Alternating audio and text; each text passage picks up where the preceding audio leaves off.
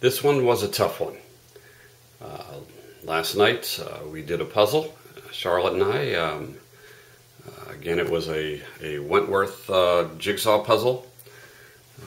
The subject was the chewed up art tree down on 10th Street in DC.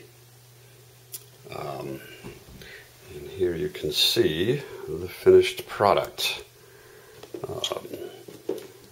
The Wentworth puzzles, they're the traditional Victorian type puzzle in which every piece is a different shape, and then they also have selected pieces which are cut into shapes that reflect a particular image. I'll show you a couple here.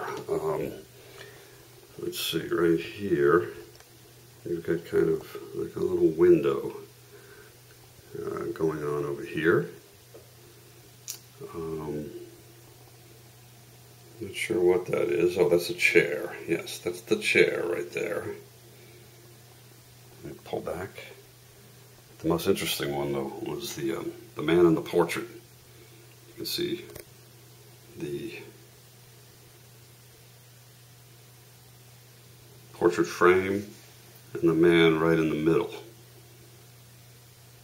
It was very interesting, but very hard. There wasn't anything to really focus on. All the colors kept changing, so we almost had to do it by shape. It took about 3 hours to do this.